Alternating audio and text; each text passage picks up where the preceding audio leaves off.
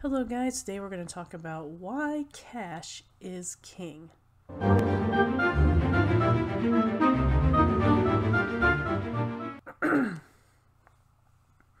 So I want to apologize for the sound of my voice. I have been hit by allergies pretty bad, so I'm going to try and get through this without too much straightening of my throat or whatever. So here we go. So first thing I want to cover with this is I am using my notes, so if I look down, that's what I'm trying to reference here. First thing I want to cover is what cash is. Okay, so what is it? When we say cash, what are we really talking about? So cash throughout history has been a physical medium used to exchange for goods and services. Okay, so once you spend it, it's gone. You have to work or invest to make more, and you have control over it. All right, so some examples of that are like goats, beads, shells, the paper cloth mix we use right now, papyrus, which is Egyptian paper they made, cattle, metal, because we started, smithing our own coins, and then pieces of leather. In China, they use pieces of leather. So think about all that. That's all physical things. You can stack that up. You can say, I have this much of it, and whatever value it has is decided by us. Okay. I think the two most important things to remember about money is that, one, we decide what value it has, and two, we control it. All right. The money is entirely based on the people. All right. So with these principles in mind, we can see how keeping cash as something physical provides power to like you and me, or even the big guys. And it gives mobility to everyone, including you. Okay, so when we use debt, OPM, or create these digital forms of money, it takes that power out of our hands. Okay, and we become reliant on the good graces of whoever runs that digital currency, whether it be a bank, whether it be a different kind of business such as PayPal or Patreon, etc. Sorry about that. So, and when it takes it out of our hands, we lose that power, okay? And we transfer it to the banks and governments and businesses.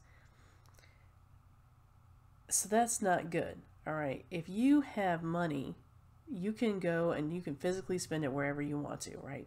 You can pass it down to your heirs, etc.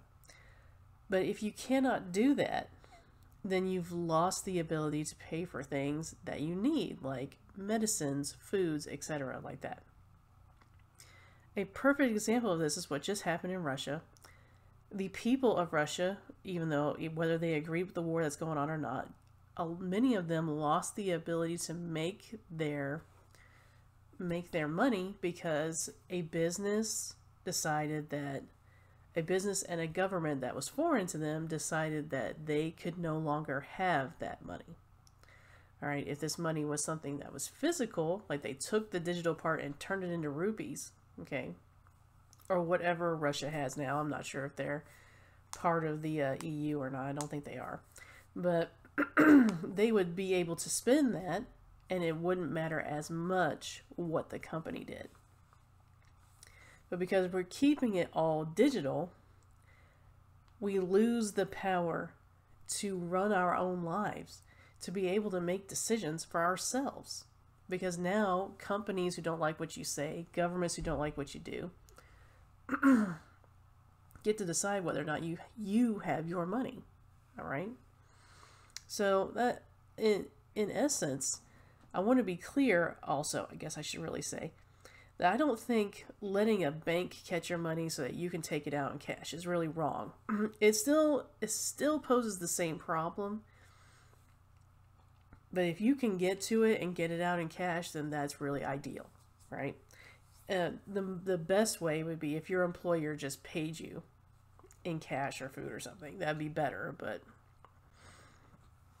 I'm willing to do a bit of a compromise, right? All of my investing is digital because I don't have a way right now to do it physically. and this is where I'm kind of going with this, is that it's really better. I'm going to take these investments I make and turn them into assets. So something that always has value, and that's land, food, housing, or clothing. If you can invest in any of these, you can turn a profit, because we need these things always. This and medication never runs out of need, okay? So really, it's really best to take your money, turn it into assets. Don't use other people's money, because again, they then have that level of control on your life. Excuse me.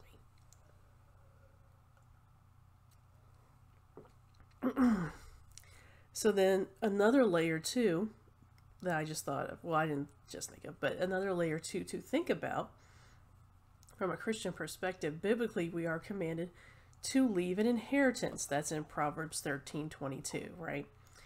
If we totally divulge into a monetary system that's not physical, our ability to do so will be greatly diminished. It's already not great right now. We have government controls and things of that nature, but you can get around those by just giving whatever you want people to have as their inheritance, giving it to them before you die. I mean, that's a very simple way of getting around it, okay? But if everything is digital, even giving it to them before you die they can still say, well, no, we don't want you to give them that, okay? It becomes increasingly that the government and businesses decide how you run your life, and that's not good. You're giving them power to make decisions for you. You're giving them the power to say, hey, you can't say that. You have to take the jab. You have to work this way. You're not allowed to have that religious belief, etc., because they have your money. They have control of the way that you barter with other people to get the things that you need, okay?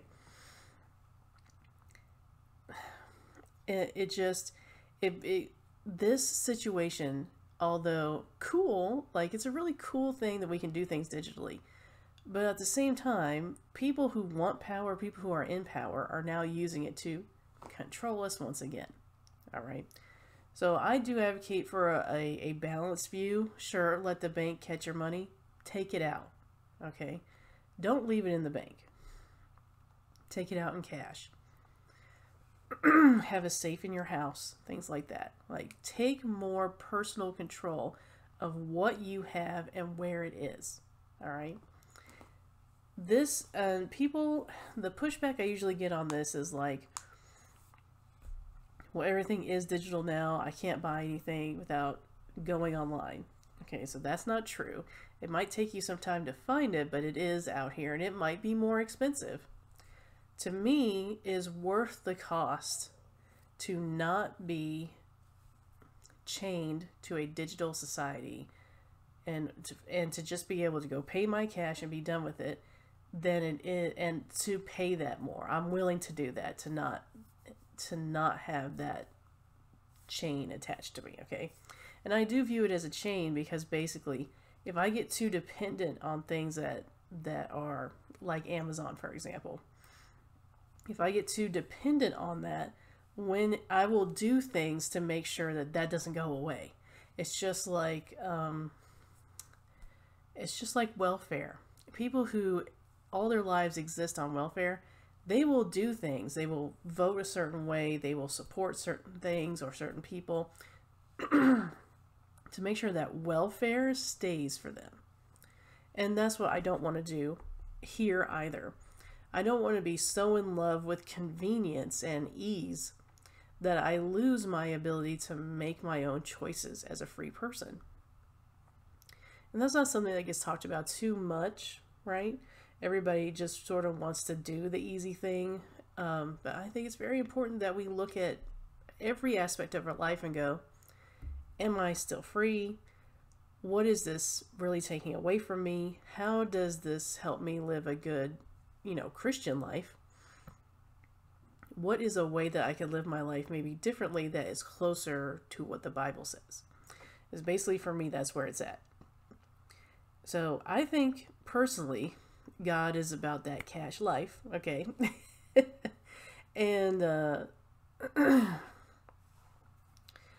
things work out better if you can just invest in these assets as soon as possible and things like that. I do understand that doing this means you have to have an early start in life.